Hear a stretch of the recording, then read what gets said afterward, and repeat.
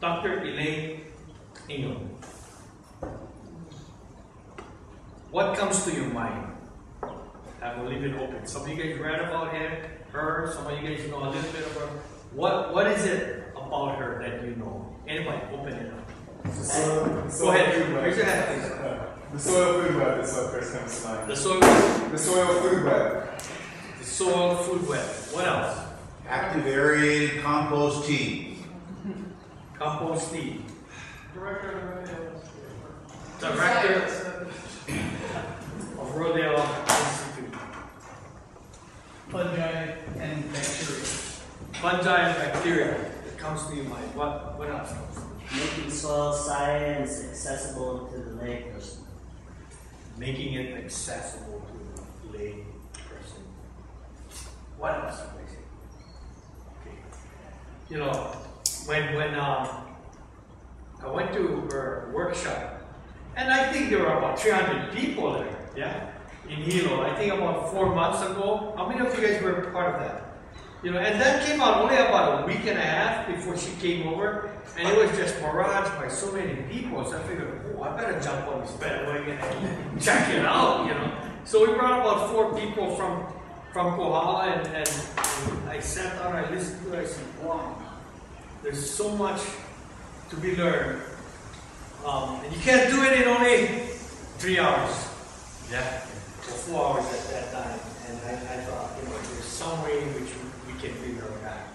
So we tried to put some funding together through Leeward Community College that contributed some Sustainable Kohala, Kahananoya Partners in Development. A little bit of funding came from Nona, South Luce, you know, from her farm, and then from FFA Foundation, Hawaii FFA Foundation. So with that, we're able to juggle a little bit and be able to bring her here to Hawaii. You know, Nona, how many of you know Nona? Nona? And Nona Luce, she's you know, very, very active in this initiative with organic farming and natural farming. And unfortunately, she lost her husband, you know, about a week ago, and the funeral was 2 days ago. And Leon was a strong proponent of soil science. He was going to come over to do a sample of composting, and the day that he was supposed to come over, I had some clippings ready for him, and I didn't hear from him, so I said, "Oh, what's up?" You know. And then I found out a couple of days later that Nona lost Leon, but he was supposed to be here, and he took a couple of classes from Dr. Elaine, and Dr. Elaine, you know, emailed Nona several days ago and said, should we cancel the class? And Nona said, no, let's move on. So I'd like you know, I know many of you guys know her. If you don't know her, or don't know Leon, you know, Leon is a special person. So just keep him in your heart. Keep her in your heart, and just wish her well. You know. And I just wanted to share that. And maybe just have about 2 minutes of silence for that. Okay.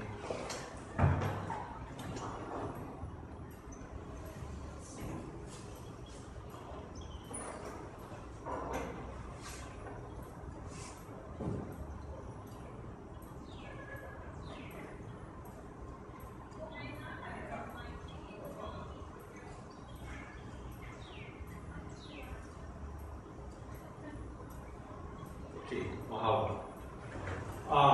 What we did yesterday was, Bert, we stole some of your compost down from Palili, Oklahoma, the 10 by 10 families. And this has a little bit of, gosh, I'm sorry. This has a little bit of IMO4 in it, right? So, Goodness, baby, I'm sorry. Anyway, so microscopes should be coming in tonight. There are about 8 or 9 microscopes. She's going to use some of this, to do some analysis is okay. And then also we'll be doing some composting, and we'll do analysis of that. Anybody brought any soil that wanted to be analyzed? Okay, good. And the art is okay, later on. So, which is good. Anybody else brought? Okay. Okay. Can we bring soil? Yeah. Because I'd like to have you practice on your own soils and learn what your own organisms look like. So that's for Friday, right? Yep, that's for Friday. Okay, cool. Okay, one last thing. How many is needed? Let's go for meals first. I think there were 5 people signed up for me. 1, 2, 3, 4. Okay, 5. Is it possible to just get lunch? Yeah, you can go across the street and get lunch, okay. So, 5. Okay. And how many of you needed lodging? 1, 2, 3, 4, 5. Okay, cool. So we'll settle with that after. Now, how many? Okay, Dr. Elaine, she gets so excited and passionate that sometimes she don't know when to take a break. Okay. And Nona's job was to bring a gaff and gaff her when it's time to break. So if you guys, cannot consume any more information and you need a break, Nona tell me, you gotta do that and tell her, hey, break. So if you guys feel kind of like, hey, you need a break, just say, hey, can we take a break? And we'll break for 1 minute. So without further ado, please welcome Dr. Elaine.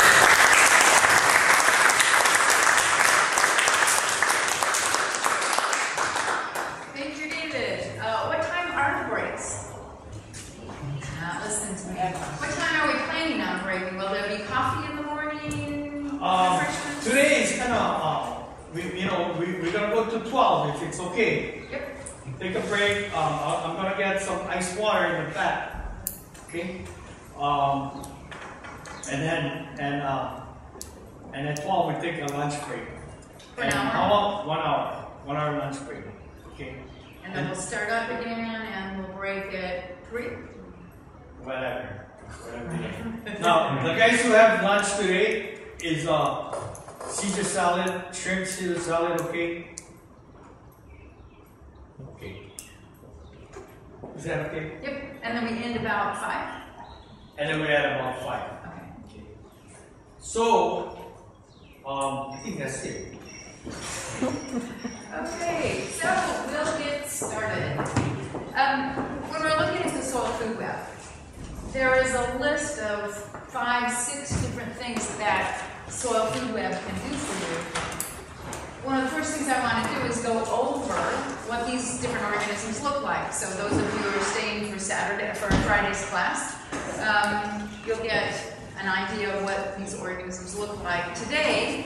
And then as I'm talking about bacteria and fungi and protozoa and nematodes and microarthropods and mycorrhizal fungi and all those wonderful cute little critters in soil, you'll have a mental picture of what they look like. Now, what you've got is the first 6 pages of the pictures of the slides that I'm going to present. You have another 80 pages coming.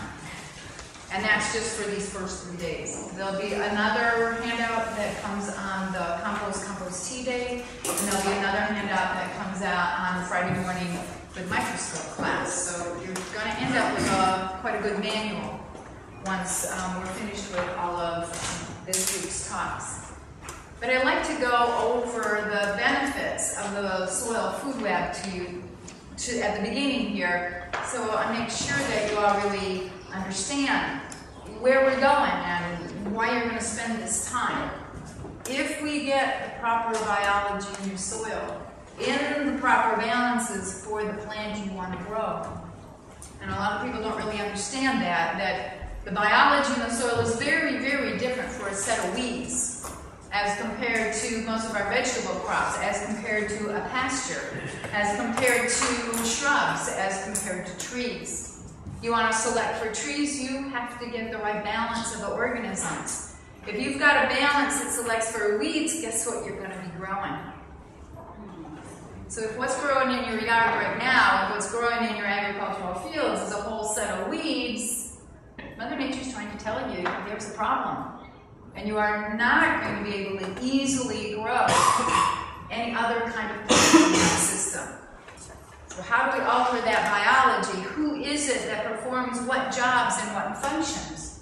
So when we're thinking about this food web, the benefits, well, first and foremost is what I just talked about. You're going to select the growth of the plant you want, whatever it might happen to be. If you want strawberries, if you want avocados, if you want to grow dandelions, and there are people who do, so you just need to get that balance of the organisms right, so the plant you want to grow is the one that's going to be healthy and happy and not sick. Let's have our weeds be the things that are being attacked by disease-causing fungi and disease-causing insects instead of the plant you want to grow. So leading right into that suppressing disease and pest organisms. Who is it that does this job, and what are the mechanisms for why that works? And so over the next couple of days we're going to be exploring that aspect. But that's just one tiny little thing of what your food web is actually going to do for you. Third thing is to build soil structure. And this right here has a lot of consequences that most people don't really understand. We have to build soil structure so our roots can go deep. When we start looking at how deep are the roots in the lawn outside, if we go out here to this lawn and I look at the species of grass that's growing in this lawn, and I shudder because this is not a real friendly grass. This is not really something that if you've got this in your pasture, you're not going to be growing very good animals because it does not have the nutrition in it that your animals require. We want to shift the species to a more productive, better for the general health of your animals than this particular species. Well, how do we do that? Well, bingo, we're going right back there. Get the balance right.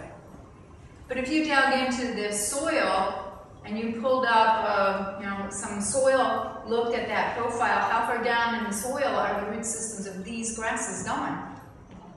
A couple inches, maybe max. Your plant is not getting much water. You're going to have to be constantly watering. Well, here on this part of the island, that's kind of like, a big deal. You're getting water all the time. Oh, wait a minute, maybe you aren't. Certain times of the year, you got real problems keeping this grass alive because you're not getting constant rainfall. Over the last 2 days that I've been here, there's been constant rainfall, but not going to extend throughout the whole growing season. We have dry seasons. So we want those roots going deeper. If our roots go deeper, we're going to get water. You are not going to have to water your plants. If we get the biology in your soil right, we will reduce water use by up to 70% as compared to a conventional system. Several reasons for that, and I want to go through the reasons. I want you to leave here understanding how to fish and not just me handling fish. Now, same thing as any true teacher wanting to teach you the reasons why something, and not just stand up here and make your promises. You need to understand how these things come about. How do we get the roots growing deeper? How do we hold water in the soil so that water is present? How far down can the roots of Bermuda grass go? And we're looking at zoysia, 6 feet.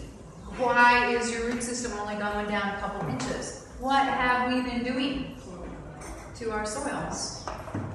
And so understanding the problems that we as human beings have been imposing. It may not be you that did the damage. You inherited it. from whoever had your property last. And it may be damage that started 100 years ago. It may be damage that's 75 years old. It may be 50 years old. It may be 20, whatever. We've got to deal with the problem and get rid of that problem. How do you get rid of the toxic chemicals? How do you get rid of the salts? How do you get rid of compaction? And how are we imposing compaction? Even in the world of organic farming, we are still allowing compaction to be imposed on our soils way too much. So what's the practical and easy way of getting away from compaction? What causes compaction? Lots of things. So we want to have our roots growing down deep so they will get the water. And if we can break up that compaction, get the roots growing deep, they are going to get all the mineral nutrients that your plant requires. There is no plant, there is no soil, there is no agricultural soil in the United States that lacks the nutrients to grow your plants. There is absolutely no reason to be putting on inorganic fertilizers of any kind. If you have the right biology in your soil, inorganic fertilizers throw them out the window because they are pointless and useless and they are destroying the very life that you require. Gotta stop doing that. Gotta stop destroying that life so we can get all the normal nutrient cycling. There is no soil on this island that lacks the nutrients to grow your plants. Ooh, but every time we harvest our plants, we're taking off the mineral nutrition, we're taking it someplace else, so we're mining nutrients out of our soils. How do you put them back? Well, Mother Nature's already got them in your soil for you. You have 1 million years worth of nutrients in the sand, silt, and clay that is already present in your soil. There's no need to add more, as long as you have the biology to take it from that mineral pool and convert it into a plant available pool. And I'll go over this a couple more times during the next couple of days. But when you start looking at a soil chemistry report, what are you told about? Of the mineral nutrients that are present in your soil, what are you being informed about on that soil chemistry report? You're being told about less than 1% of the actual nutrients present in your soil. You are only told about the soluble, inorganic forms of any nutrient you want to talk about. Are there other nutrients in your soil? Oh, yeah, the other 99.9%. This is all you're told about on a soil chemistry report. Forget about the nutrients in bacteria, fungi, protozoa, nematodes, in your root systems, in the organic matter that's present. You're only being told about what the chemical guys want to tell you about so they can convince you to buy some chemical fertilizers. If I tell you that your bananas require 150 parts per million nitrate in order to grow, but right now your soil only has 2 parts per million nitrate, see how easy it is to convince you you've got to go out and buy an inorganic nitrogen fertilizer? Otherwise your plants are not going to be able to live, they're not going to be able to grow. So how do bananas manage to stay alive out in the real world? Nobody's putting inorganic fertilizers on them out in natural systems. If they're growing just fine, in most cases they're growing better than what we've got in our chemical system. How do you explain that? Oh, well, we've got to have higher production. No. The trees out in the natural system, higher production than most of our agricultural systems. Where are we going wrong? What we're losing in our agricultural systems is the biology to convert the total nutrients. So total nutrients present in your soil only become available to your plant if you have the bacteria, fungi, protozoa, nematodes, microarthropods, mycorrhizal fungi, earthworms, those critters present in your soil. Exactly how does that work? What do we have to have, and who's feeding the bacteria and fungi in order for them to take the mineral nutrients out of your rocks? out of your sand, out of your silt, out of your clay particles. 1 grain of sand in most soils is probably going to provide all the nutrients that your crop requires in this whole acre for the next week. 1 grain of sand is all you need. Well, okay, but you got to disperse the nutrients in that grain of sand to all of the whole acre. Now there's a little bit of a challenge. So instead, let's take all the sand in your acre and just a little bit of it being made available to your plant every day, all the time. As long as we've got that biology in the soil, that's what we're doing. Bacterium, fungi, mineralize it, or pull those mineral nutrients out of the sand, silt, clay, organic matter, out of your rocks, out of your pebbles.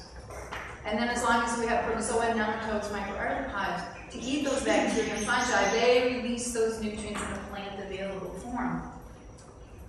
How good are we at supplying exactly the right set of nutrients to your plant today?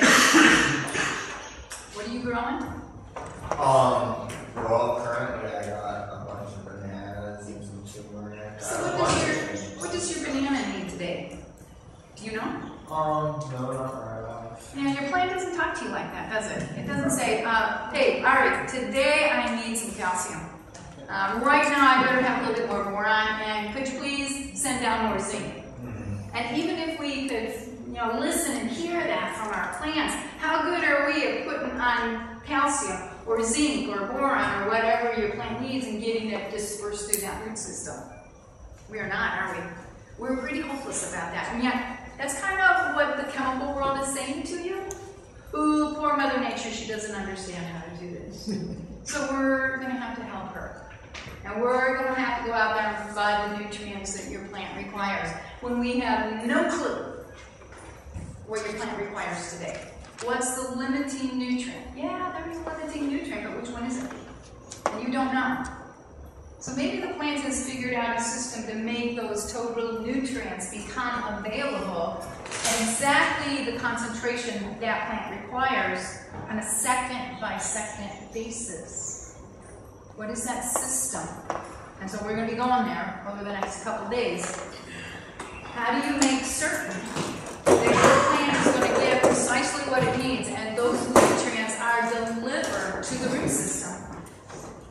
Your plant is going to call up, hello, pizza delivery guy. I want double cheese and extra sauce on my pizza. And I want it delivered to whatever the address is.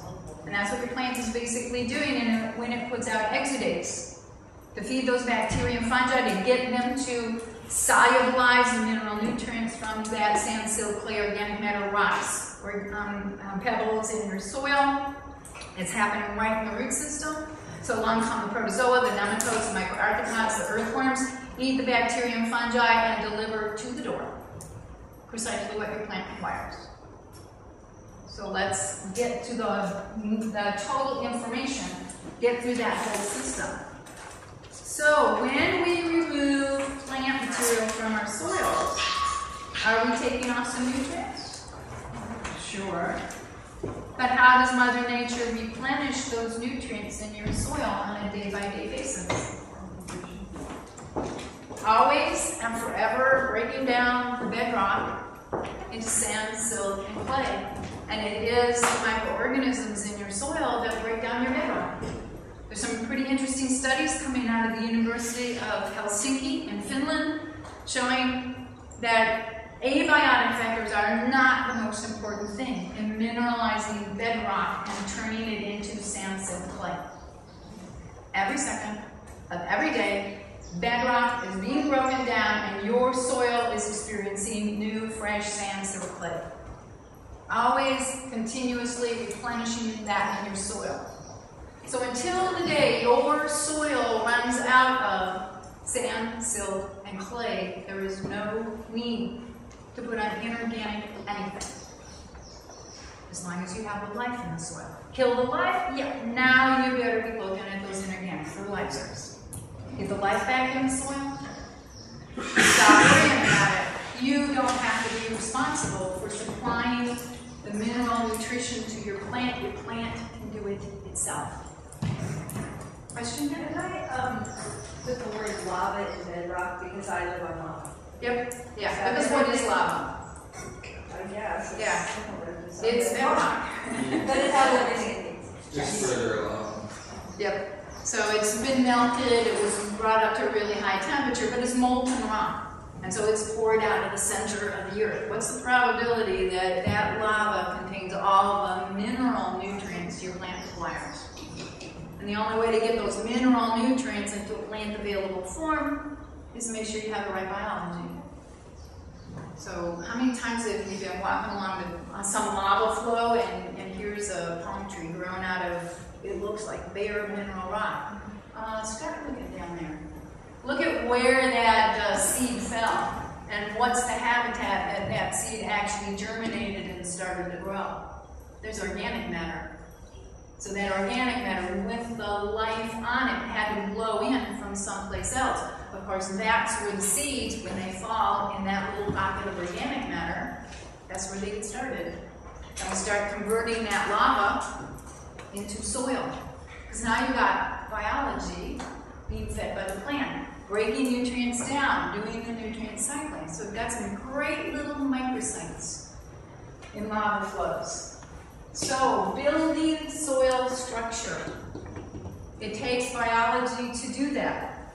We have to have a good structure here. So oxygen can move down into your soil. What's so important about oxygen? Because it's only under anaerobic conditions that the disease-causing fungi, the disease-causing bacteria, the pests survive, outcompete the good guys, and then, of course, attack and consume your root systems. So it's critically important in all of this that we stay aerobic. And that's one thing that hasn't been very well understood by soils people over the last forever. So understanding what conditions select for the good guys and what conditions select for the bad guys is critically important here. It's the aerobic organisms that benefit your plant. It's the anaerobic organisms that produce some of the most plant toxic materials you want to talk about. And so we need to understand that. We will go through that set of information.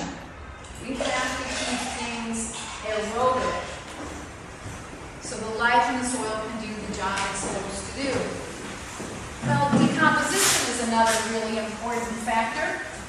All that dead plant material needs to decompose. And so we will talk about different kinds of nutrients. We will talk about different types of food resources for bacteria and fungi.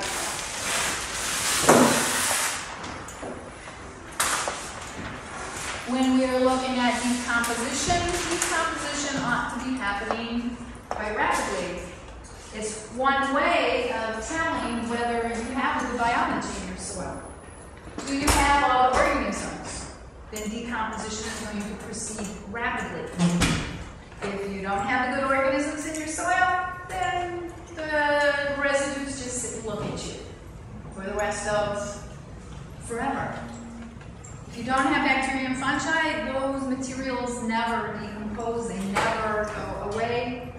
If we didn't have those decomposers, all of us would be buried miles deep in dead plant material. And then what about all the nutrients in that dead plant material?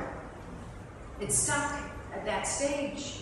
How could you get those nutrients back into the next set of plants if we don't have decomposition occurring? So start paying attention to how rapidly your residues from any of your crops, from any of your plants, how rapidly do they decompose? And so we understand what kinds of organisms decompose what kinds of materials. You don't really need my help in understanding what's going on in your soil. So see, after you've taken this course, I expect all of you to go out and give this lecture to everybody else that you know. Yeah, that's the plan. Go out and do that. So make sure that you're understanding this information. When you get home tonight, go back through your notes. Can you give this talk? In your own words, of course. Could you do this for other people? Because it's the point that I'm here for, is to teach all of you to go forth and infect everybody else. So decomposition, really important factor in all of this as well. So nutrient cycling, plant production, it's really critically important to understand the biology in your soil because we can't be sustainable without this knowledge. We're stuck using inorganic fertilizers. I will tell you absolutely, if you've killed the biology in the soil, the only way to grow your plants is to use those inorganic fertilizers, to use those pesticides, and destroy water quality, and destroy your soil, and produce plant material that has no nutritional value for your animals or for yourself. How long is man, the human race, going to continue to exist on this planet if we continue to destroy our soil and our water? Now, we're facing certain extinction. So maybe it's time to get going so we can truly be sustainable, and we all have to help on this. We all have to be part of spreading the knowledge. So, let's look at what some of these different critters look like. How do they move? How are we going to help identify them in our soils? So, starting with chapter 1, and I put these chapter breaks into my talk that help me to remember to say, any questions? Have I got you confused totally yet, or it's flowing pretty well? Question? It's a quick one, just because in point 3 you're saying that aerobic organisms are important. Does that also correlate to aerobic decomposition versus anaerobic decomposition? Yep. You want your decomposition to be aerobic. Compost is, by definition, the oxidative decomposition of a mix of organic materials. Oxidative. Even if the compost is done and it comes from an anaerobic digester, you wouldn't be as excited about it as if it were aerobic. So the material coming out of an anaerobic digester is severely anaerobic. What are you going to do to get all this decomposition that's going to subsequently happen aerobic again? Because boy, that stuff coming out of that anaerobic digester, if you have some disease-causing organisms in there, do not touch that and then lick your fingers. Because it's going to be dead. Really nasty critters in that anaerobic material. Pests, problems, some very plant toxic materials in that anaerobic. Have you ever taken material from an anaerobic digester and put it on a plant? Yeah. How long did it take it to kill it? 2 days. Yeah. And you're lucky your plant held out for a long time, so your soil is actually in pretty good shape until you put that anaerobic stuff on the surface. This is the same coming from like a biogas slurry or something. Yep, anything when we're talking about anaerobic decomposition. Oh, why do they hype it up? Who's making money? Yeah, all of the money. Would they tell you that there's huge problems with the end material? Your own Costco thing where it doesn't make any money whatsoever. Well, but they're still selling you information, they're selling you units, they're selling you all kinds of things. So it's anaerobic, I mean, can you get it for anything? Well, you can make it good again. Yeah. Well, okay, let's see, what kind of plants would grow well with an anaerobic? Nope, nothing. Sorry. It's got the most toxic plant materials that we know for plants and for human beings. So we've got to get it aerobic again. Can you take extremely anaerobic materials and convert it back again into aerobic? Sure. But, oh, that cute little butt in there. When we go anaerobic, so I'm jumping ahead a little bit, but under anaerobic conditions, any of your soluble inorganic nitrogen has been lost as ammonia. Bye! How many of you are going to grow plants with no nitrogen left in the material? Yeah, so if we use that stuff where most of your nitrogen's gone bye-bye, we're going to have to put some legumes in there. We're going to have to put some nitrogen-fixing plants back into the system. So probably want to think about that. Under anaerobic conditions, any of the inorganic soluble forms of sulfur have been converted into hydrogen sulfide. Gas. Say goodbye. It's gone. How many of you know what ammonia smells like? And if you're in doubt, go to the grocery store, open up the little can of, the bottle of ammonia. Hydrogen sulfide, what does that smell like? Grenades, yeah, the smell of fire and brimstone. So you've lost your sulfur. Can your plants grow without any sulfur in the material? Yeah. Not happening, is it? So it's gone anaerobic where you have your nutrients gone. Under anaerobic conditioning, your phosphorus is going to be blown off as the PO4 is going to be lost as phosphine gas. Ooh, gas. It's going off into the atmosphere. Phosphine gas. How many of you have ever gone out to a swamp in the dark of the moon and you've seen those little clouds of kind of yellow, white, green colored clouds of gas coming off the surface of the soil? Will-o'-the-wisps, fairy lights, swamp gas. Yeah, that's your phosphine. There's your phosphorus. Say goodbye to it. Swamps, anaerobic. There goes your phosphorus. So yeah, if we're not dealing with soil, if we're dealing with anaerobic sediments, look out. If you're growing in old mangrove swamp areas, look out. You are going to be dealing with a situation where we don't have nitrogen, we don't have sulfur, we don't have phosphorus in our soil. So we're going to have to do something to put them back. And what is the most complete form of fertilizer? To put all of these elements back in at the same time in the proper balances to grow your plants. Good compost. Aerobic compost. Through the composting process where we decompose that plant material, we're blowing off a portion of the carbon as CO2. We're concentrating everything else. So is compost actually a fertilizer? Ooh, look out for the legal definition of fertilizer. Because no, it's not a fertilizer. It's an organic amendment. It contains all the nutrients your plants require in the proper balances already. It's not like, oh, let's see, I have to pour some nitrate fertilizer on there. Okay, you've got all the nitrate in the soil, your plant's taking up excess amount of nitrate, but what other nutrients are now out of whack and out of balance? Of course, the growth of your plant is weak. It doesn't have the proper balance of nutrients for that plant. Going anaerobic, whoops, not a good idea. Look at what happens to pH when we go anaerobic. Because only under anaerobic conditions do we produce a really nasty set of organic acids. Really nasty. And organic acids are going to drop the pH of your soil, of your compost, of your liquid. It will eventually drop your pH in that material down to 2. How many of you can grow plants at a pH of 2? No. Happening. What's the pH range that your plant can grow?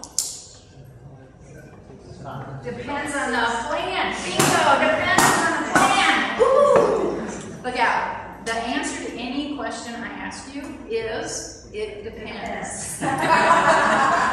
Always says, it depends. Okay, what does it depend on?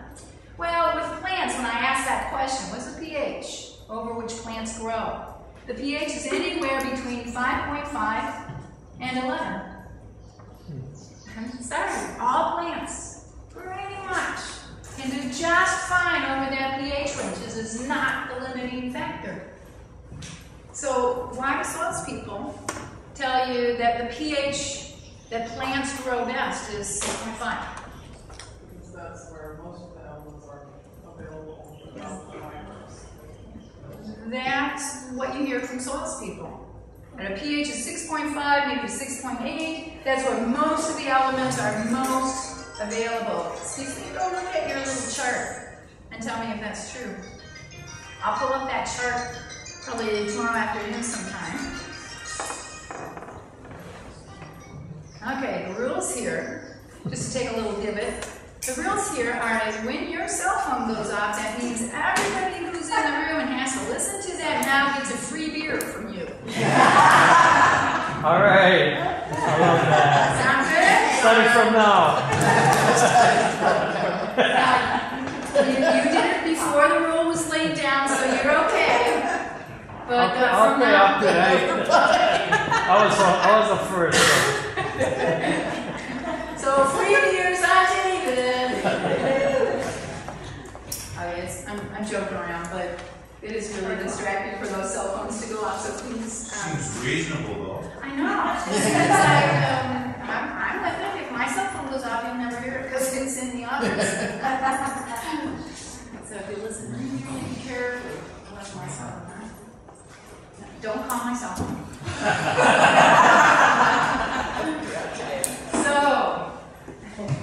we will go through that chart. I'm sure you've all seen it. It's, here's this element and what's the pH range, what's most available, and then where it's not. And this one is like that, and the next one is like this. And then, so go to a pH of 6.5, 6.8. Are all of those elements most available at pH of 6.8, 6.5? Absolutely not. So why did they tell you that? Why did they tell you that soil should be a pH of 6.5? Because they want to sell you something. That's their whole point and purpose, is to sell you something. If they can convince you, even once, to put on an inorganic fertilizer, to put on one of their pesticides, they've got you. Gotcha. Because as soon as you start destroying the biology in that soil, you are now dependent on those chemicals. You're dependent on the pesticides. So you apply some more. And that wipes out your biology just a little bit more. So the only way to get that plant to grow is to go put some more on. And then, now you've destroyed even more of that biology, so you're going to have to put some more on. And then some more on. Now what do we call this? This is the moron approach. We call those people moron farmers. Because they've fallen in the trap. And they got sucked in. Is it their fault? Well, the guy who sells you chemicals down the street, they don't know any better than anyone else does. If the guys that are heads of the chemical companies, do they know? Absolutely. Are those people only out for their own benefit? Absolutely. So it's time that we as the general public recognize what's going on and stop doing it. So how do we get the biology back into the soil? Is indeed a pH of 6.5, 6.8 the right pH to grow all plants? What in Mother Nature's world would lead you to believe that she would only allow plants to grow at 1 pH? No. So here's the range. Now, if we're growing this species of strawberry, does it have a pretty narrow pH range? Yes. So how do you know what that pH range is? You don't. So there might need to be a little experimentation that you do in your yard, in your agricultural systems. What is the best cultivar? So why not pick 2 or 3 and see which one grows best? Well, can you alter the pH in your soil by putting in biology? Absolutely. So that's part of where we're going to be going in the next couple of days, is to get you to understand pH. Is it a selecting factor for your plant, or does the plant select the pH? How does the plant alter the pH of the environment that it's growing in? Because it does. Of course it does. It's an organism. Of course we work to change the environment around us. See, human beings, we're no different from plants. They have a strategy. They're trying to alter the habitat that they're growing in to make it better for them. Can we help them along? Can we wipe them out by doing the wrong things? Oh yeah. How many of us have done that? How many tomato plants have I killed in my life? You don't want to know. So, understanding the system, and that's where we're going to go. So let's look at what each of the organisms do. And so now we're going to start into your handouts. So you've all seen me in my go to church does. Proper respect has been shown to the audience, and now I'm going to get down and work. So, we take samples of your soil. So, come Friday, we'll be taking samples from this compost, and we're going to look at exactly what's going on, what the organisms are in here. So we've wetted this up a little bit because the organisms in your compost and your soil like their life to be around 30 to 50% moisture. So we wetted it up a little bit. We'll find out what organisms start growing in this composting material. We will mix this up really well, and then we'll pull out about 1 teaspoon of this material. And this will go into a little test tube. So David, I'm going to need you to find some test tubes for Friday. It's really nice to have them marked on the side with 1 milliliter increments. What I find for the general public is medicine spoons. Go to the pharmacy and ask for some of the medicine spoons that you open, kid, here's your cough medicine, and drink it on down. So nice demarcations on the side. So you fill that up, 1 gram or 1 milliliter cubic centimeter volume with your sample. So it could be compost, it could be your soil, it could be your tea, your extract, it could be your yogurt, it could be your kende, whatever you want to look at the organisms. 1 milliliter or 1 gram of material at the bottom of that spoon. And now we're going to add water to it. So we typically start out by diluting it 1 to 5. And then we shake. So you want to shake like this for about 30 seconds. So you go from the top of your circle to 1/4 of the way down and back in 1 second. So 1, 1,000, 2, 1,000, 3, 1,000. Or if you're like me, I've got that second hand on my one. So it was a little slow. So now there's 1 second. From here, there, and back. We don't want to break the organisms up. We don't want to smack them up against the side of the top of that test tube or the bottom and kill them. And we're going, it's like this. Think about yourself. If you were out in the ocean and somebody scooped you up and put you in a test tube and started doing this to you, how many of you would live through this experience? Not. So don't do it to your organisms. We want that gentle shaking, so we break up the water-stable aggregates. Now we're going to take our microscope slide, and we're going to take an eyedropper, and rinse that eyedropper up and down a couple times, and put 1 drop of that liquid, 1 to 5 dilution, on our microscope slide. Cover slip, cover that water, so it's a nice uniform depth of water, and now we're going to look at it using our microscopes. Now this is 400 total magnification. This is not outrageously high. This is, a microscope like this typically costs about $250 to $300. With camera, $300. So any of you might want to buy your own microscopes. It's not that expensive. So we're going to be looking at this sample, and we're focused on the critters. What critters are we looking at? Most of the general public doesn't remember back to high school biology and what critters we might be looking at in here. So let's go through this. We have a nice aggregate. And when we have a whole bunch of bacteria, some rod-shaped, some cocci, some are slightly smaller cocci, bigger cocci, rods in here. And then you've got some organic matter in there. They've got some silt, some clay, some sand sometimes as well. So there's a silt particle, a little bit out of focus, sorry. But that aggregate is built by the bacteria making glue. And they're gluing materials in there. Grabs some of that good organic matter going by and glues it up next to the body.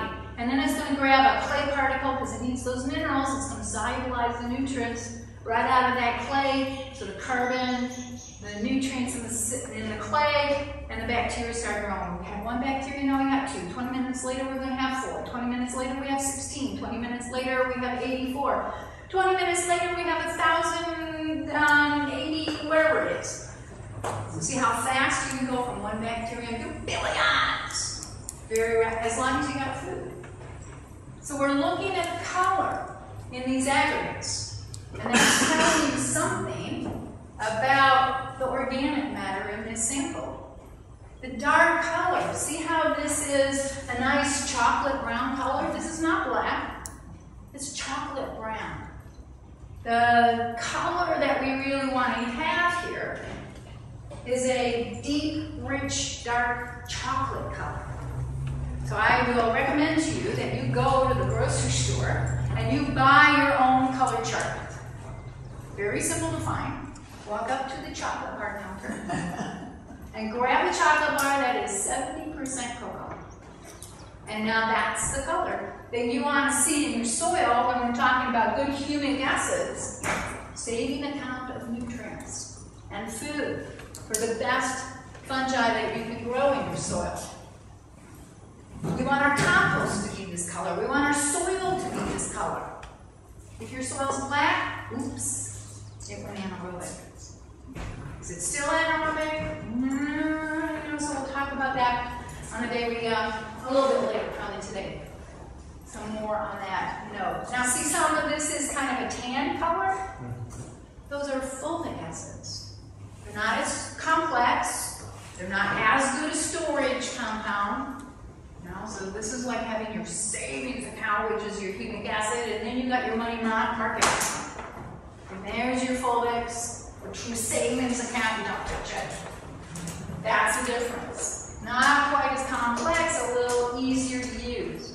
Aggregate, built by bacteria, beginning to build structure. If these particles were evenly spread, you would have a really difficult time getting oxygen or water to move through this area. But when it all gets glued together by your bacteria, now we have plenty of space, plenty of place for water and oxygen to move into that soil, keeping it aerobic.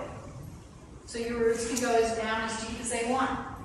We can build structure in a compacted soil. We can go in and fix this if we have the biology. Then we have to have fungi. And they're going to take each one of those micro aggregates and bind them together into these macro aggregates. So it's the fungal hyphae that are binding these together. So I don't have a picture of the fungi here, but they are what bind your micro aggregates into macro aggregates.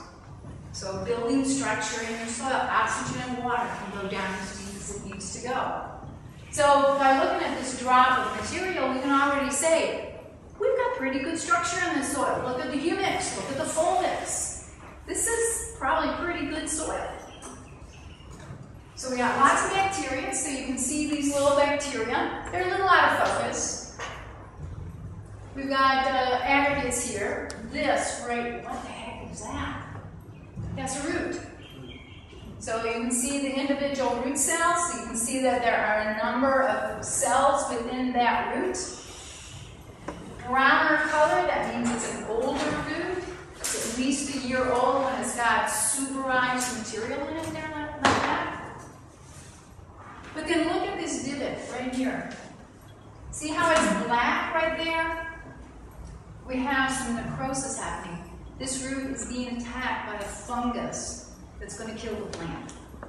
So just by looking at your materials, look at your roots. When you're looking at your soil sample, look at the roots. Scan along your root system and see if you have places where some organism has munched or some fungus is starting to decompose. And you're going to get a heads up or a warning. Something's really wrong with my soil and I maybe need to fix it. And then we have this critter. How many of you have noticed him?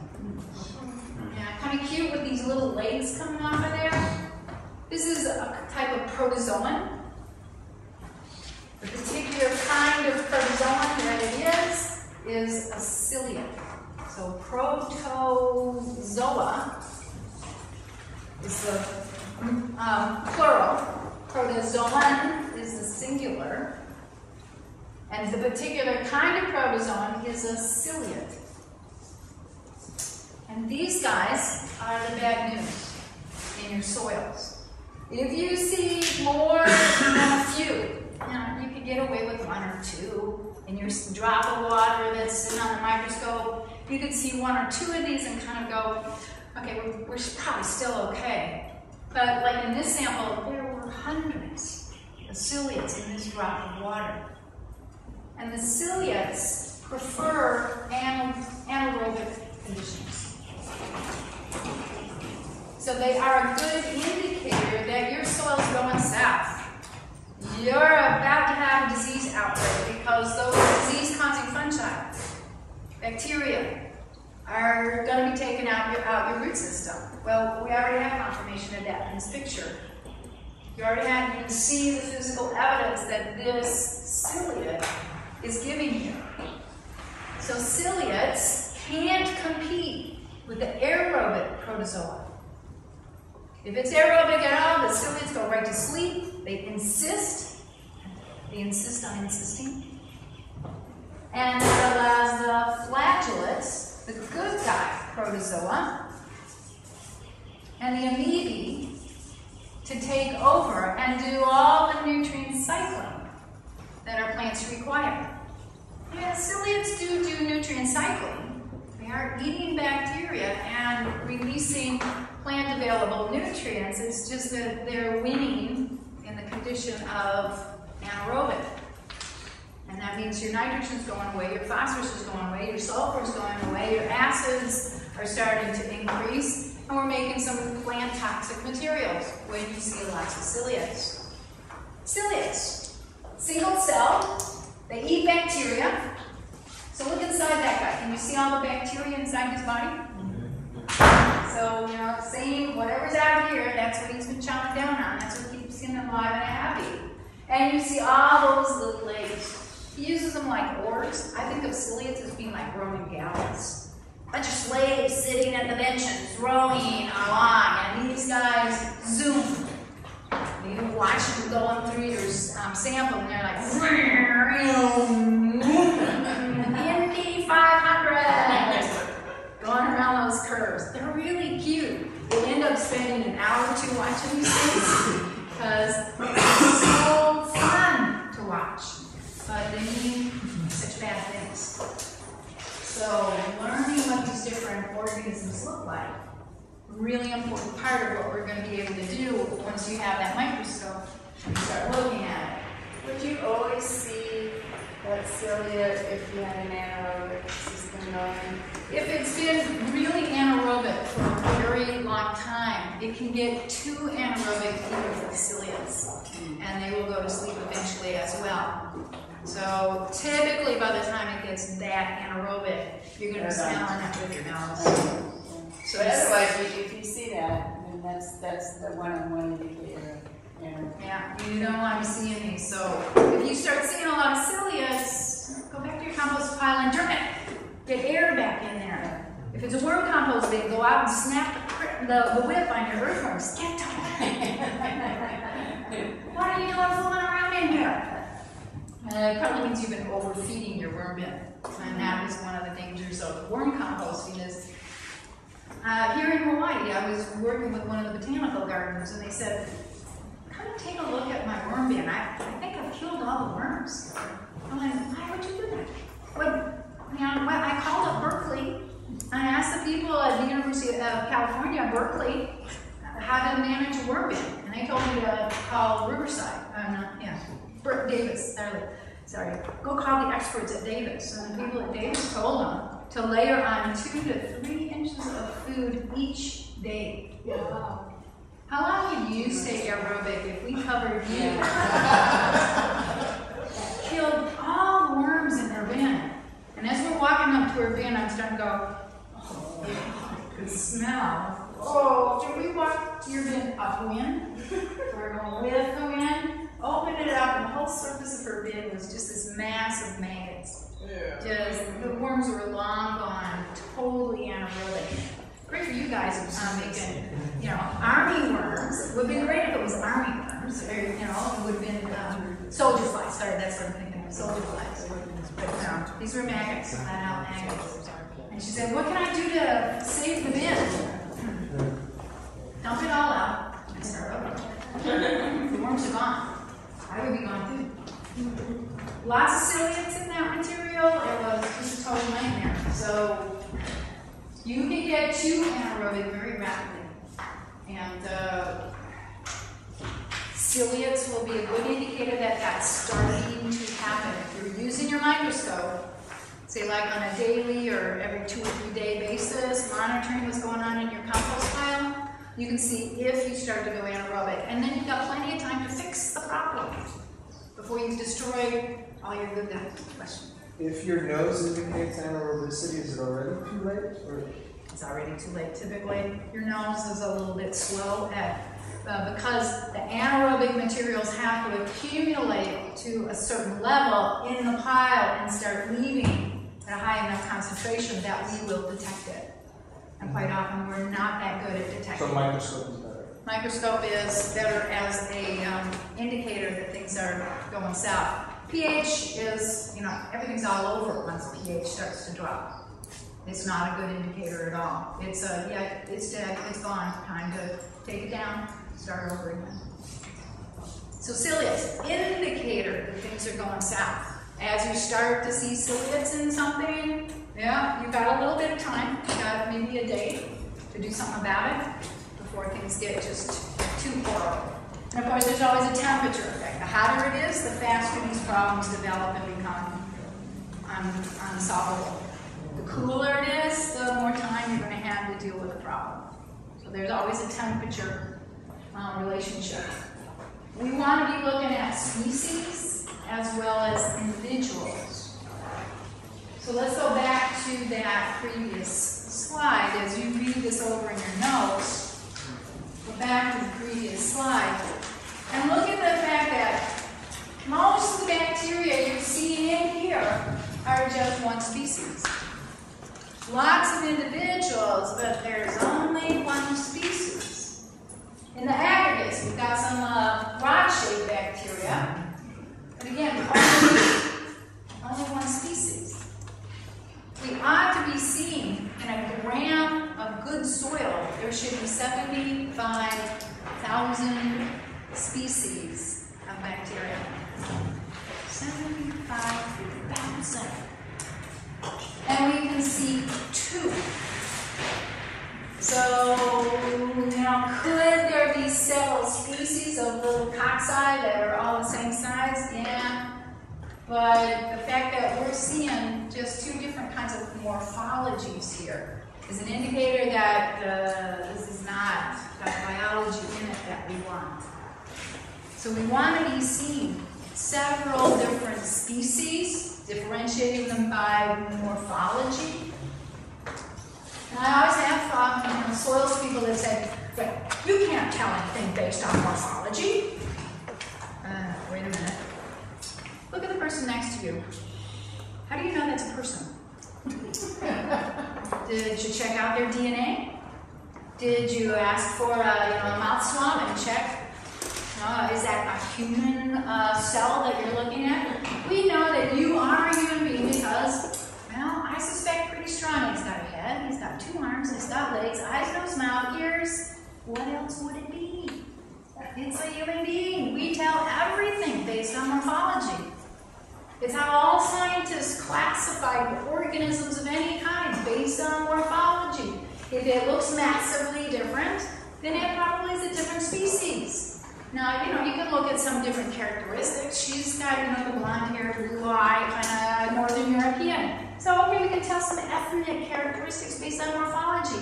I think you probably came from Southeast Asia somewhere, probably pretty safe, So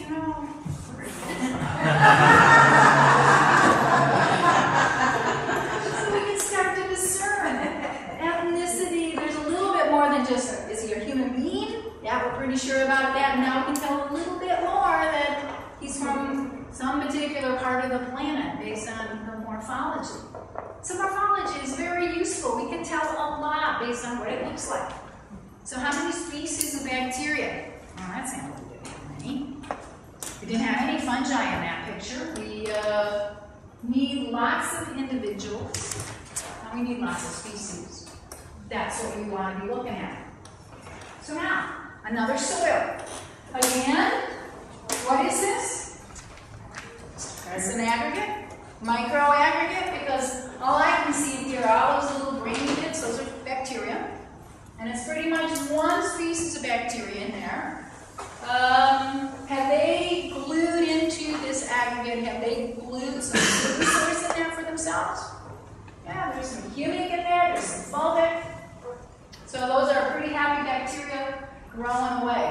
So we have, all these different bacteria. So individual bacteria, you can see that this guy is a little bit longer than he is wide.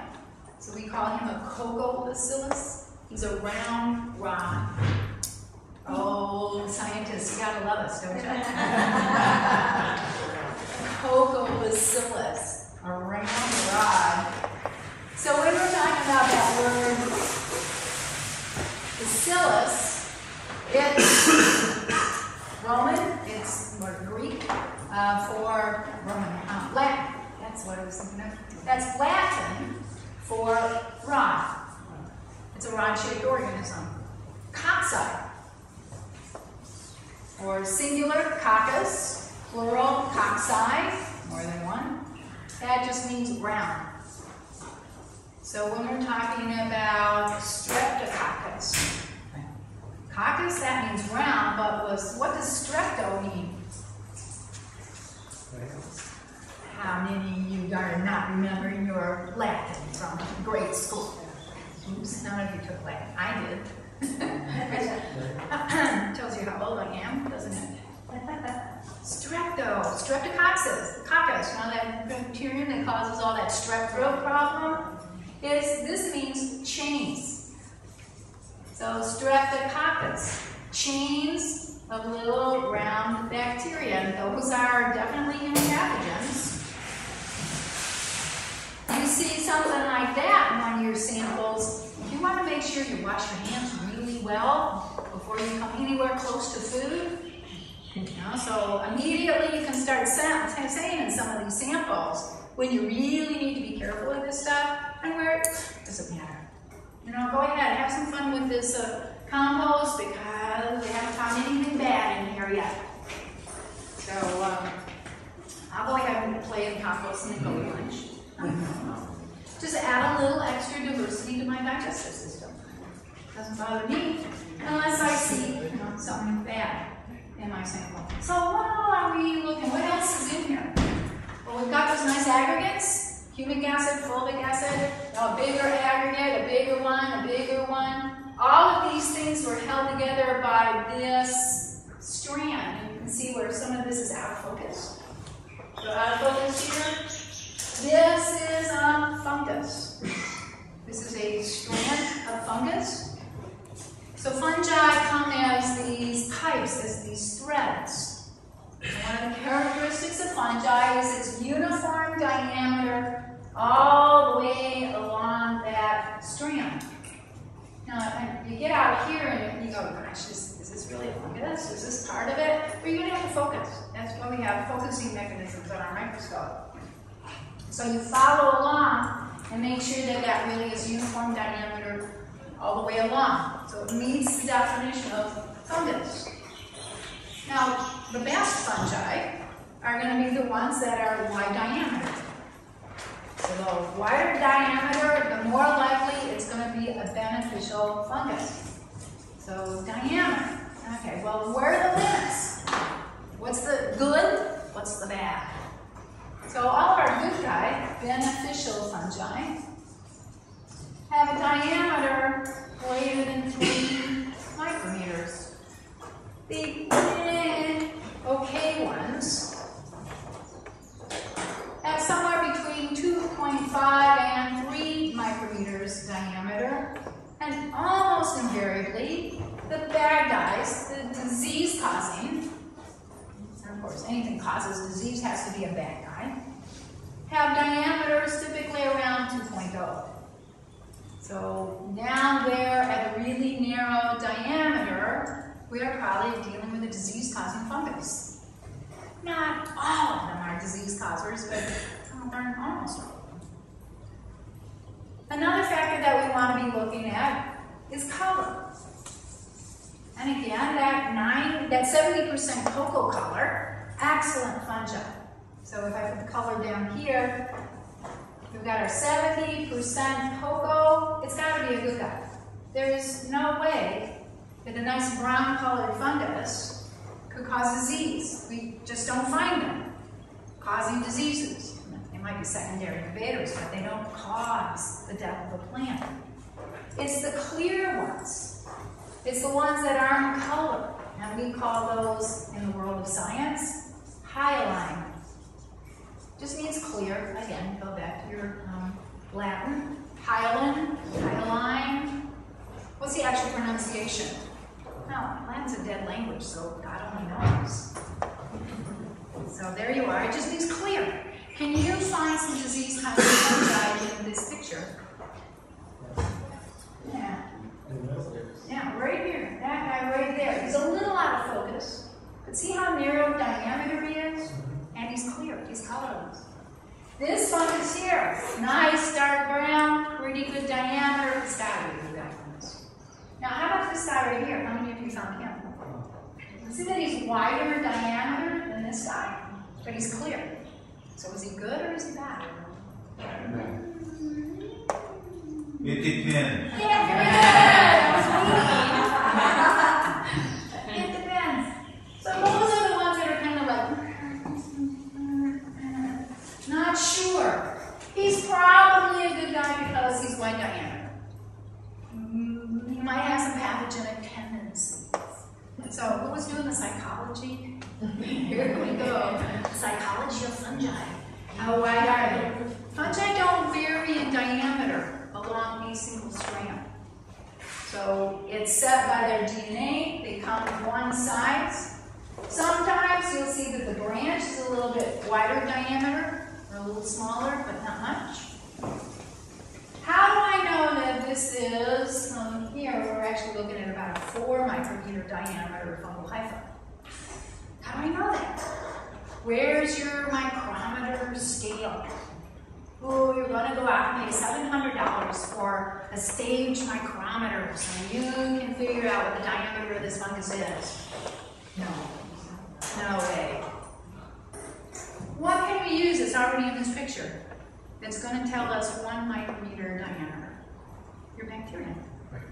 Exactly. She already said that. So take a look at, like the smallest bacterium up here. Find the smallest guy you can find. Now, how many of these little guys can we fit across that hypha? So what's the diameter of that fungal hypha? It's about 4. Do I have to be perfectly accurate? Now, we need perfect accuracy to laboratories that have much better microscopes than we're using here, but can we get a good idea? Is this wide enough that we shouldn't have to worry about it? It's colored, so we don't have to worry about it. Or is it something much narrower? Definitely a problem. This particular fungus right here is Pythium. So we have a disease-causing fungus. It's a white rot, root rot fungus. It's going to cause disease if it possibly can. So we take this sample of material and we put it on a petri dish that's designed for the express purpose of growing Pythium. It doesn't grow any of the other kinds of fungi. Can I demonstrate to you that this really good compost has got some disease-causing fungi in it? Oh my God, you've got disease-causing fungus in your compost. You better not put it around any plant. Wait a minute. How about all those good guy fungi in there? There is no way in God's green earth that that Pythium is going to cause you a problem. It's going to be out-competed, inhibited, consumed by all the good guy fungi we have in this sample. I have never, ever seen disease happen on any root system if we have the other beneficial species in here. So while I can demonstrate that this sample has Pythium in it, it's of no concern to me. Can we grow these beneficial fungi on a petri dish? No one on this planet knows how to get these beneficial fungi to grow in laboratory conditions. There is no way to do it. So when people talk to you about petri dishes and plate count data and want to scare the socks off of you because you've got some horrible disease growing in this material. From now on, what are you going to say to them? Yeah. Show me if you got good guys or not. The disease-causing fungus is of no concern to me in these samples. Won't happen because we've got other beneficials in here. Now, what if we killed off fungi using a fungicide? Of all these fungi in this sample, who's going to survive fungicide treatment?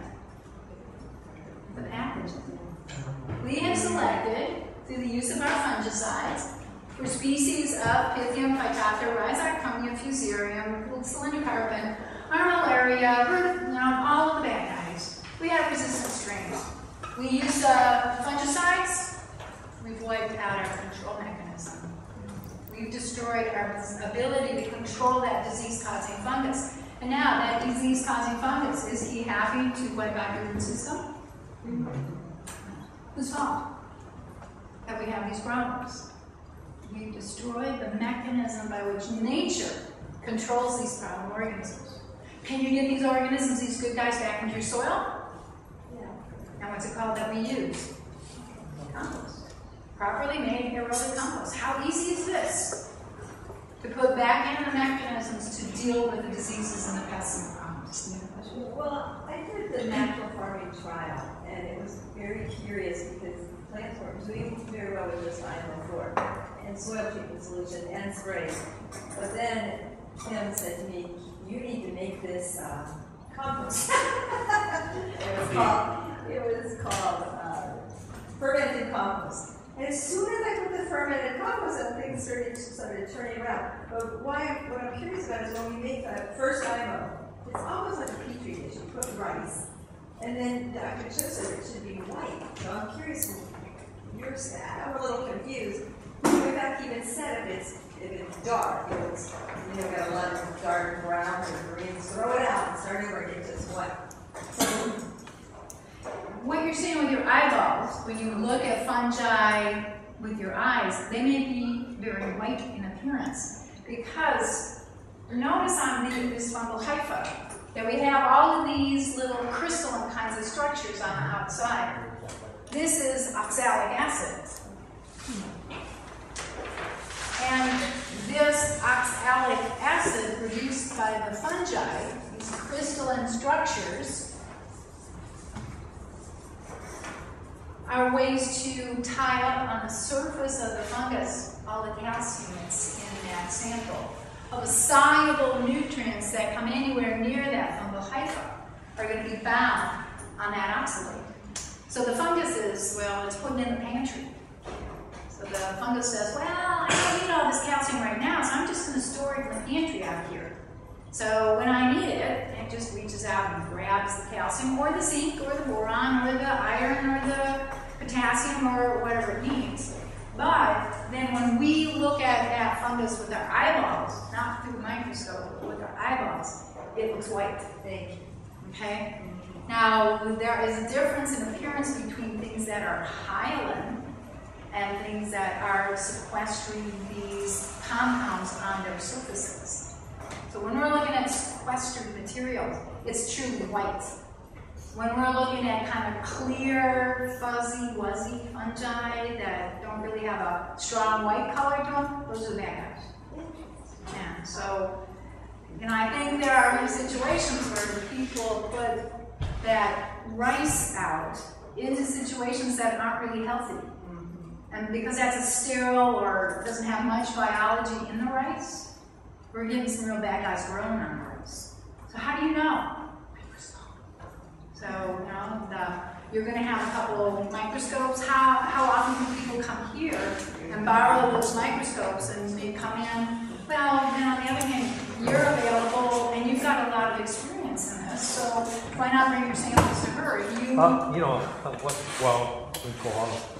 I think you just convinced me that I should get a couple microscopes here, and in case farmers want to come and use it. Set something up, Yeah. And so, and you're not that far away, so, you're not, y'all come in and help. Practice yourselves. It's like we will spend Friday learning all these different things in our soils, but then it's like a piano. I can show you scales and I can show you how to read music, but then how do you become a pianist? Practice, practice, practice. The more you can be here, the more you can work on this. So, and we set up a business where we do these things for people. question about the white. What happens if you see red or black and gray? What is that? Those are all good guys. Anything that's colored. So golden, yellow, orange, raspberry, red, pink, purple. Every other color that I've ever seen, they're all beneficial fungi. Really wide diameter typically. What causes the red color? The fungus likes to, those fungal species like to put reduced iron on their surfaces. So they have just oxalate crystals that they're holding on to reduced iron. The purple color, it's got, I don't remember, it's a permanganate that is sequesters on the surface. So all these colors are due to what particular chemicals are they binding and holding? Well, it means you're removing salts from your soil. When these fungi tie up those soluble inorganic materials, we're taking salt out of your soil. You want to be dealing with a salt environment, you've got some problems with fields right on the edge of the ocean, get some of these good guy fungi into your soils to tie up the salts, so they no longer damage your plant. So there's a lot of remediation work that's going on. I don't know how many of you maybe know Paul Stamets. And he has a great book called Mycelium Running. And he talks about the work that he, and a little bit myself, have been doing with remediation of all kinds of toxic materials, radioactive materials, taking those things out of the soil and sequestering them in the surface of the fungi. So a great way to take toxic materials out of your soils, heavy metals of any kind. There's a lot of work going on in France, at the CITIX in France. It's terrible to have an institute that's in Nice. How horrible would it be working on Mediterranean?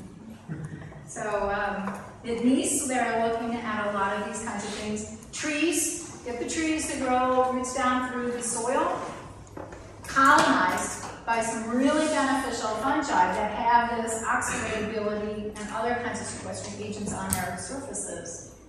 And that will pull out of the soil chromium, pulls out of the soil lead, zinc, arsenic. Different fungal species choose different kinds of heavy metals. So this tree is colonized with this mycorrhizal fungus that pulls out the lead. So now the tree has grown 2-3 years. You go in, you dig up the tree, you cut the top of the tree, go do something else with it. Pull that tree up, kind of shake the soil out gently. You take that root system and you incinerate it in an incinerator, and now you have a pure lead left over after you incinerate. You sell that. How do we clean up soils from all of these heavy metals, from all these toxic materials? We use biology to do it. And there's a number of instances where it's working really well. And some of the radioactive situations in Japan and at Chernobyl, the only food that was edible after radioactivity being impacted into the soil, the only food that you could eat that did not have radioactive iodine or radioactive strontium in it were foods that had good mycorrhizal fungi in the root system. All the radioactive materials were sequestered by the fungus. They're in the soil around the plant, but when you took some of the material from that soil, the carrots, the turnips, the beets, the strawberries, just a whole slew of different kinds of plant materials, no radioactivity in the part of the plant that you and I would eat. It was still in the soil, but it was prevented from moving into the food that you and I eat because the proper biology was in the system. Only organic systems have that kind of biology. That detoxing, is it bacterial also or mostly fungal? Most of the data that we have is that it's fungal. Nobody's really demonstrated that bacteria on its own can have these kinds of effects. On the other hand, the whole science of soil biology is in such a state of infancy. We know more about the stars in the sky than we know about the life under our feet. So could we take a little of that money and stick it down there? Which ones? Competition not necessary. But yeah, it's a little depressing how much money not spent on the biology in the soil, and yet what is each and every one of us dependent on? How many of us depend on a number of stars in the sky? Only way we use up for grow plants. Plants. The light coming Use the stars to get here. from Deneb is really important in plants. So what else is in this picture that, now, think about this. That fungus looks very much like this fungus, right? No, wait a minute, wow. Is that a fungus? Doesn't it look like it gets narrower and turns into focus along the strand? This is very much out of focus. So when you're looking at that fungal hypha, it's sitting in that sample like this, and we're focused down here. So as this bit comes closer and closer and closer to you, it basically disappears until you focus. And then you realize that this is indeed the same diameter all the way along there. When you're using your microscopes, don't make that mistake. You got to focus. We're looking at the depth of that liquid. And you got to remember to focus from the top of your sample all the way down through it. Now back up and down, up and down. So this fungal hypha, it looks very much like these fungal hyphae. Is this the same individual? What's the size of the largest organism on this planet? Mycelium. It's a fungus. Who's the current winner? Ooh, you didn't know we had competition in the world of mycology. Who's the current winner? Who are the contenders? Michigan State University, University of Washington, Cornell, Auburn, Harvard, of course, they would be in the competition, wouldn't they? And of course, Paul Stamets. We have people from the University of Helsinki. We have people from Greece. Of course, the French are in on this. My fungus is the biggest one on the planet. Who's the current winner? Paul Stamets. In his last report to me, he had students going out measuring the diameter of this single fungal hypha in the old-growth forest up in Washington State, up on the Olympic Peninsula. This one individual fungus is 20 miles. And it goes from everywhere from just a couple inches down into the soil as deep as 20, 25 feet. Well, they stopped there because it was too expensive to go any further. Is there a possibility that that fungus goes deeper? Sure. That fungus is the size of, I think the last time Paul estimated this to me, he estimated it was the size of 8 blue whales. Bigger than any other known organism. Same individual? Who cares? So same species performing the same function? Absolutely. What we want to know is the biomass of the fungi, and there we want to know the biomass of the bacteria. Is there more fungus? Is there more bacteria in this picture? We're going to have to do some measurements. We're going to have to do some counting. So there's a question there? You answered it. Okay. It was just, is it individual or species? Yep. The chance that it's even individual is very same high. species. How is Paul figuring out that this is one individual? Yeah. He's doing DNA analysis. So every bit of that genetic material from the center of that fungal hypha, fungal individual, out there to 20 miles out, he's checking and making sure that it is the same individual because the DNA sequence and those chromosomes are exactly the same throughout that whole volume of that organism. And when you say the size of 8 blue whales, meaning if you were to take all the hyphae and squeeze it together. You're going to measure all of the fungal biomass here. Measure the biomass of that whale. We've got 8 times the largest blue whale on the planet.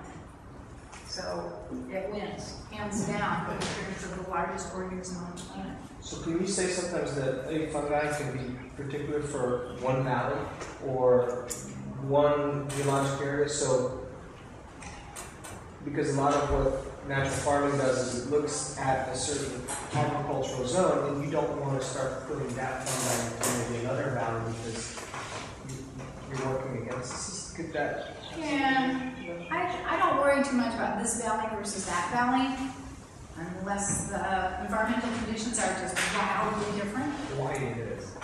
Oh, that's true. This part of the world, this side of the island versus that side of the island. Woo! Don't take the stuff from over here, over there. You're probably not going to see much benefit because these organisms are adapted to this environment. Over there, it's a wildly different environment, way drier. You know, you need organisms that are adapted. So I think the idea of going out with your rice and getting your local indigenous organisms to grow from your own property, already adapted to your conditions. Why reinvent the wheel? Use the organisms that are already out there. Now you got to grow them up to really large numbers, or at least enough that you could take a ton of that material and spread it over an acre of your land. It's an inoculum.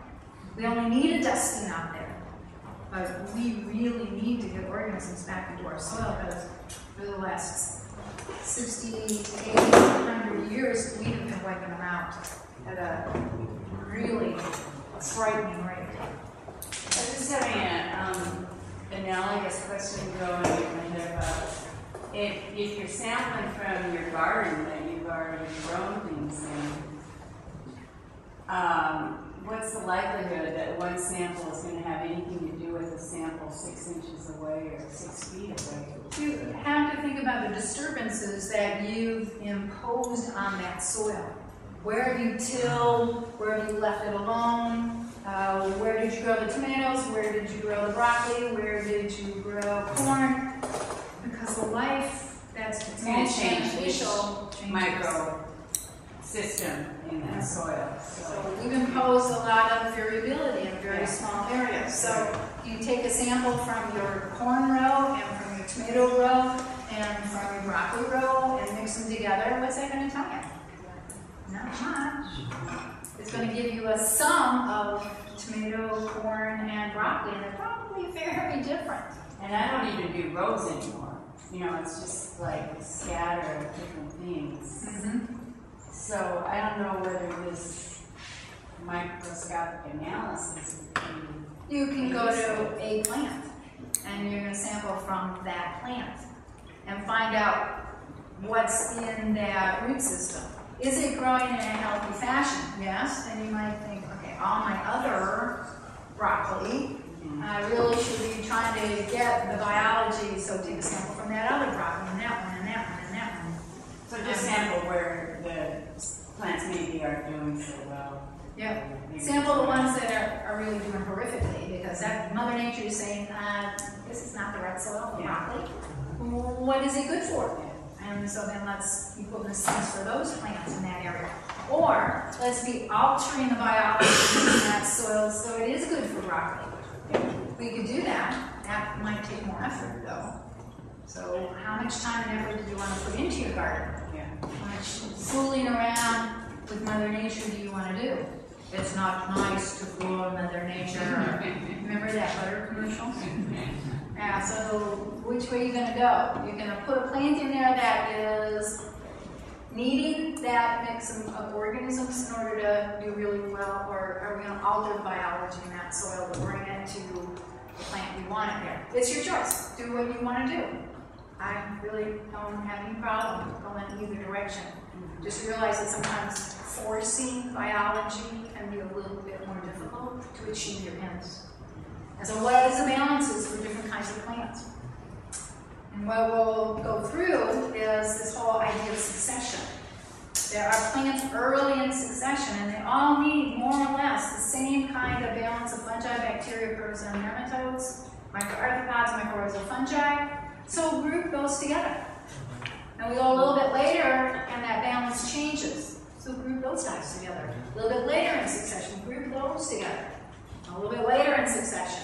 So your old growth part of your property is over here, and you have all your old growth plants. Here's where your shrubs are. You know, the biology here needs to be pretty much the same. And then here we've got our veggies, and here's we've got our pasture, and over here we've got our weed land. Do we need weeds? Most of us don't really appreciate them, but if we have a catastrophic disturbance, we then have to go back through the weed stage of life to build the biology. So when you really think about a watershed, we need all stages of succession within that watershed. Because if there's a catastrophic problem, what if the volcano goes up and we wipe out this section, this watershed, everything's going to have to go back through succession. And everything starts with weeds. Step one. Well, if we came out there, well, how many tons of compost would you have to put out in a watershed?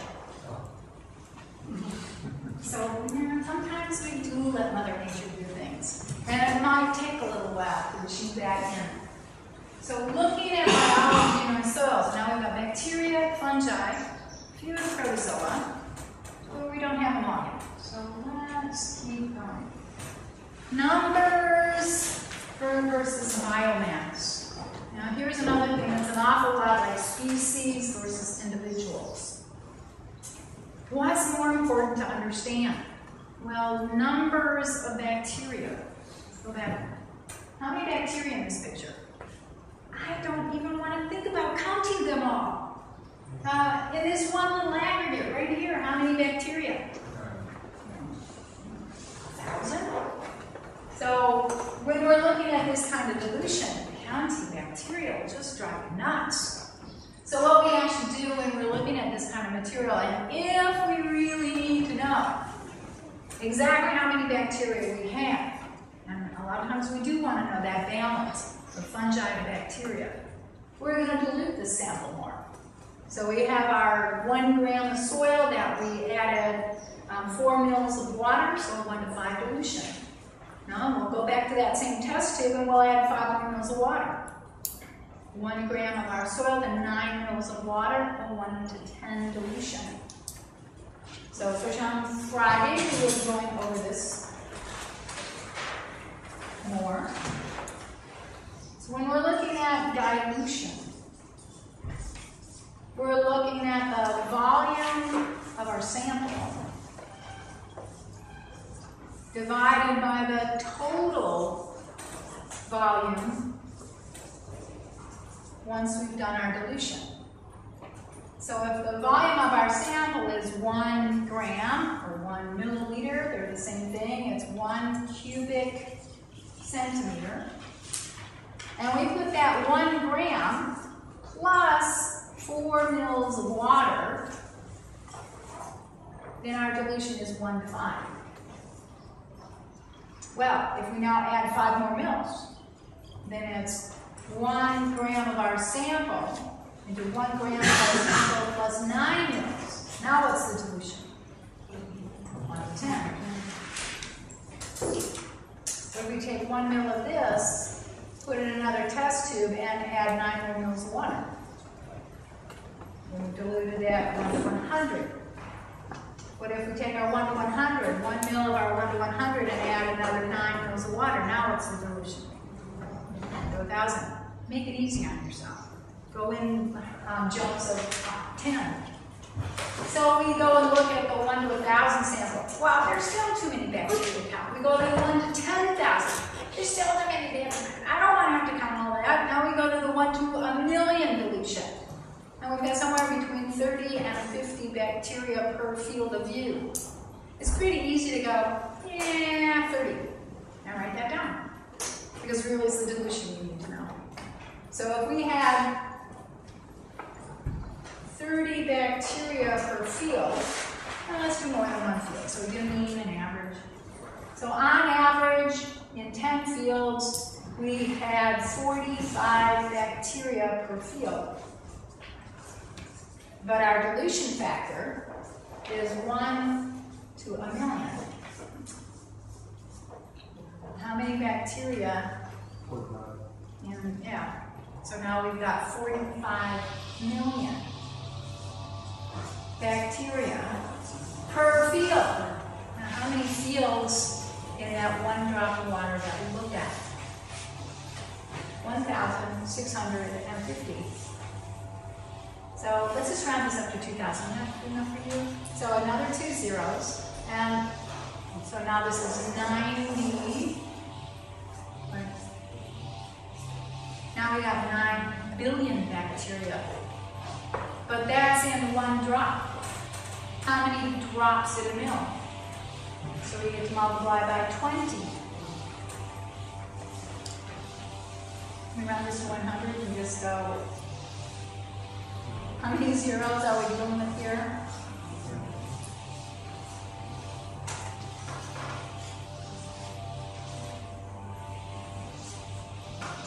Billion bacteria per gram of that soil. So that's how you would look at numbers of bacteria. That's numbers. How do you compare numbers of bacteria with fungal hyphae? So now we're going to have to measure the length of the hyphae, diameter, volume of the fungus. We've got to know a little bit about density of the fungi. Fungi weigh about 0.33 grams per cubic centimeter. A single bacterium weighs, oh, you're going to love this one. What does a single bacterium weigh? 1 picogram. Okay. Scientists, they gotta love us. What the heck is a picogram? It's 10 to the minus 12. Grams. Each individual bacterium weighs 1 times 12 zeros behind that number. So, okay, we got, 1,000 billion bacteria, but each one only weighs 10 to the 12. So what's our weight of bacteria in that sample? So we're looking at, now let's round it off, we're looking at 10 micrograms of bacterial biomass. And if we go through all the calculations, and we just give you the spreadsheet, so you don't have to remember all these wonderful numbers. It's all in the equations on the spreadsheet that you will get on Friday. So in this picture, 10 micrograms of bacterial biomass, but we're looking at about 450 micrograms of fungal biomass. Now we can compare these two things, because we've converted things to the same units. Is this picture fungal dominated or bacterial dominated? Easily fungal. That's how we do these comparisons. The fungi in that sample are way more important. The functions, the processes being done by the fungi is way more important than what's being done by the bacteria. Even though we've got billions of bacteria in there, we've got way more fungal biomass. So the things that fungi do will be way more important here. What do fungi do? What do bacteria do? Well, you're going to have to come back after lunch. So soon we will be breaking. I just want to make sure that we get through all of this. So predators. We covered bacteria, fungi, a little bit about protozoa. Let's take some quick looks at one more thing. Fungi. Remember what I said when we look at things with our eyeballs. These fungi look very, very different. So see the white strands? That fungus here, when you look at it in a microscope, that fungus looks like that, brown. Because of the oxalate crystal, it coats itself with that calcium with different colored materials, which is why fungi come out colored so differently quite often. When you can see these actual strands with your eyeballs, it's got to be a good fungus. This is, without a doubt, a beneficial fungus that we're dealing with here. It's in wood chip pile, so it's starting to grow on the wood chip. Moisture, fungi are the only things that can utilize wood chips like this.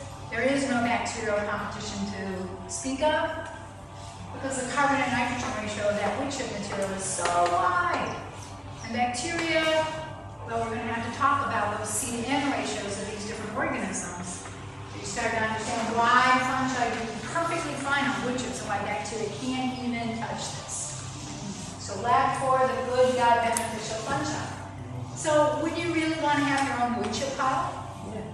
So you can select for these best, most beneficial fungi, and then handfuls of this go into your compost pile when you start your compost. So you make sure you've got these really good guys in there.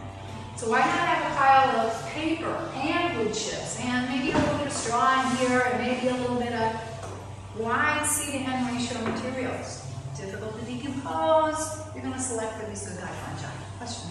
Is it possible for you to characterize what a sample that had bad fungi growing in it would look to the eye?